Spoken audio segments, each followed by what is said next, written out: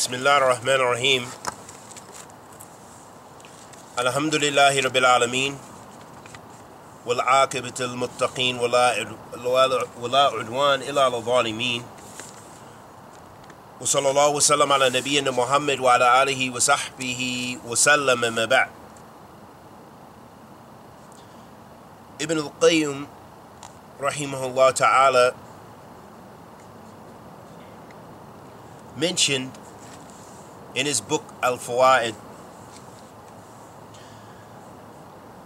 some of the good that good produces. And he said rahimahullah ta'ala, after mentioning the ayat where Allah subhanahu wa ta'ala says fi kitabihi al-kareem, hal jaza al-ihsan illa al-ihsan, where Allah tabarak wa ta'ala says, is not the reward of good anything but good? He says, rahimahullah ta'ala, requisition of Allah's pleasure is a product of true Iman. And when this requisition is combined with true faith, it produces righteous actions. Having a good opinion of Allah is the product of being in need of Him. And when having a good opinion of Allah is combined with being in need of Him, it produces a response from Him to your supplication. So meaning that when we make dua, if we have husn al-dhan for Allah subhanahu wa ta'ala, and we are in need of Allah subhanahu wa ta'ala, and we're doing good deeds with sincerity, then Allah subhanahu wa ta'ala will respond to the dua. Then he said, rahimahullah ta'ala, fear of Allah is the product of love of Him. And when fear of Allah is combined with the love of Him, it produces leadership in the religion.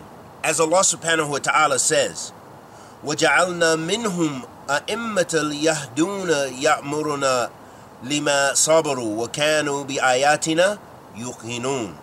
Allah subhanahu wa ta'ala says, and we made from amongst them leaders guiding others by our command, due to their patience and the certainty they had in our signs. Following the Messenger of Allah sallallahu alaihi wasallam correctly is the product of sincerity, of ikhlas. And this is ikhlas to Allah. And when following the Messenger sallallahu alaihi wasallam is combined with sincerity to Allah, it produces acceptance of your deeds and confidence. As Allah subhanahu wa ta'ala says, فَمَنْ كَانَ يَرْجُو لِقَاءَ رَبِّهِ فَلْيَعْمَلْ عَمَلًا صَالِحًا وَلَا يُشْرِكْ بِعِبَادَةِ رَبِّهِ أَحَدًا.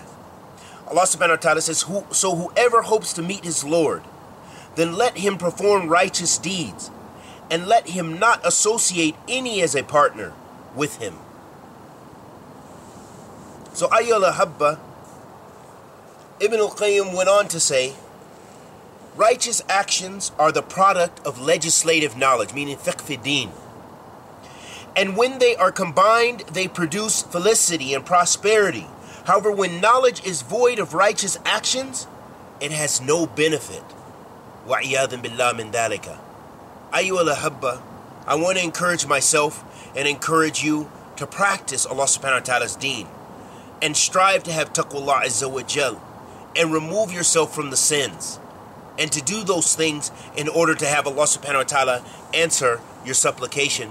And may Allah subhanahu wa ta'ala forgive us and protect us from everything harmful, and bless us with ikhlas, with thabat ala sunnah. Wa sallallahu wa sallam ala nabiyyina Muhammad wa ala alihi wa sahbihi wa sallam.